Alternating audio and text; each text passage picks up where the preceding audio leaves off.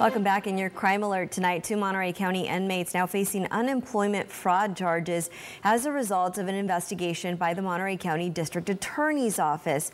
All of them have been charged with felony counts of conspiracy, making fraudulent statements in unemployment insurance applications and money laundering as well. 2 have prior serious or violent strikes allegations.